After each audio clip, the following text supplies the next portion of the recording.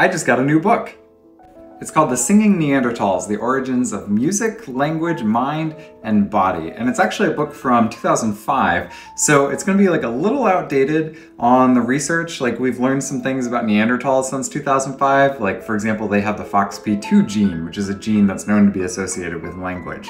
But in general, I think this looks like a really fun book, so I'm excited to read it. And I'm gonna be posting about the things that I learn as I go, so you guys can get to check it out too. And if you wanna read along with me, the link's in my bio, and if you're reading it and you have questions about it as you're reading it, feel free to use the Q&A feature and I'll answer questions about the book as I'm reading it too.